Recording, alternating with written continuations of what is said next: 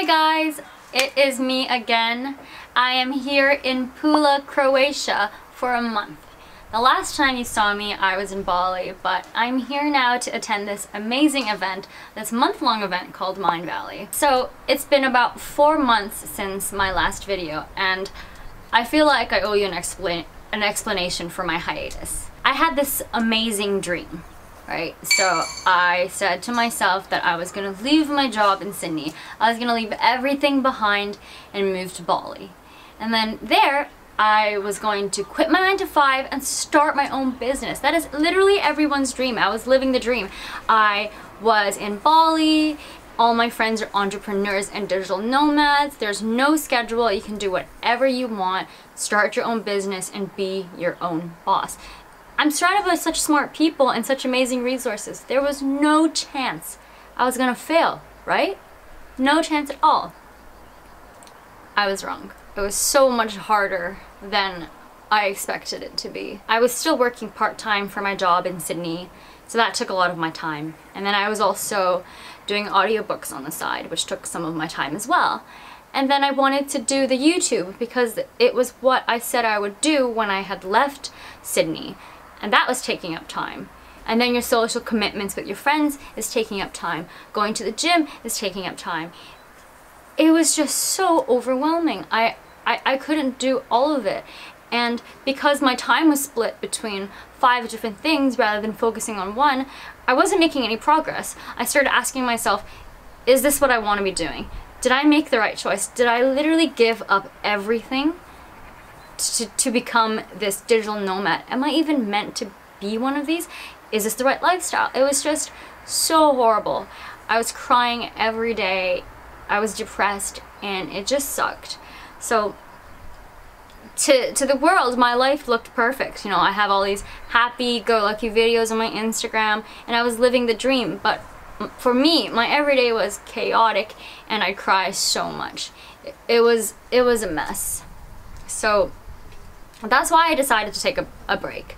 I started reading books, I started journaling, and I really tried to dig deep and uncover my feelings. And I learned a few things, and those are the 6 lessons that I want to share with you guys today that I had learned along the way on this journey.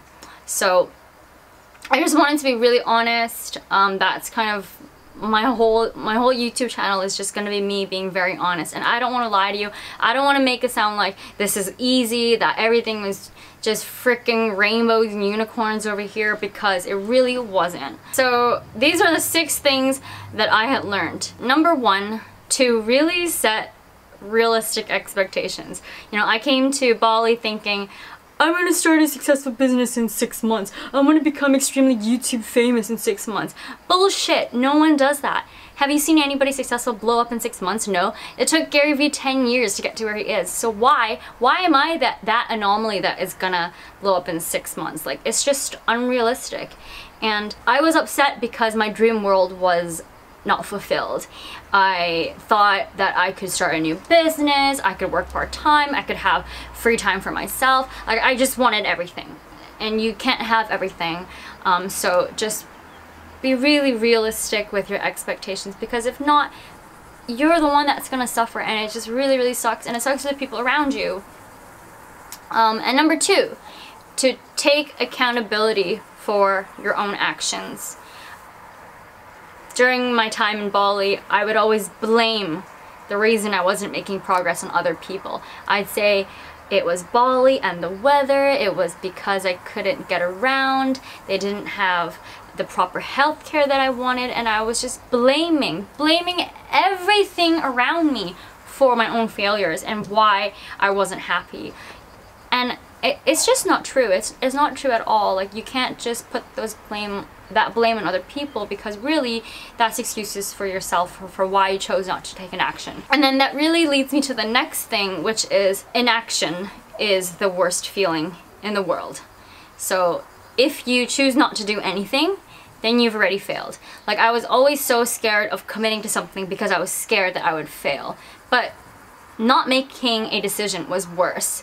Like, I wasn't sure if I wanted to stay working part-time. I wasn't sure if I should keep going with the audiobooks, and then just having 500 things to worry about every day is just so unproductive for yourself, and it really like puts a toll on you. And the fourth thing is just don't be so hard on yourself. I was so hard on myself because of my unrealistic expectations, and those expectations I realized were not coming from other people. It wasn't because my parents said I had to make money. It wasn't because my boyfriend said I had to do that. It was coming from me. These were expectations that I created for myself that were not real. In reality, nobody gives a shit about what you are doing. Nobody cares if you are winning or losing, because they're not sitting there waiting for your next move. They're not watching you. They're living their own life. So don't be so hard on yourself, and take care of yourself. Really take care of yourself. I was beating myself up so much for everything, and people hated hearing it. I'm gonna be honest. It was annoying, and I never wanted to be that person. Yeah, I just really had to learn that the hard way. And number 5, this one is so important and it's just becoming extremely relevant now, which is mindset is everything. The moment that my mindset switched from hating my situation and disliking Bali, everything turned around, right? And you realize that when you have a bad mindset, then everything that happens to you is bad. You spill your coffee, then you hate it, you're upset. You're late for something, you get pissed off because you just have a really negative mindset. But if you have a good mindset, then you will look at every single thing that happens to you in your life as a positive action. For example, in Bali, I got bit by a dog on the street. Random dog. Literally thought I got rabies, so I had to go get the rabies shot. That cost me $4,000. Like, when I was paying for it, I was in shock. Like, how can it cost me $4,000 for a rabies shot? But, you know, it's okay. It's not that big of a deal. I didn't get rabies. It cost me a bit of money. But what it did teach me was how glad and happy and thankful that I was that I had bought travel insurance. So I just learned from that. Always get travel insurance. And it became a joke of like, yeah, well, I got travel insurance. So now just because it's worth it. It was worth it for that shot. I needed to get that shot.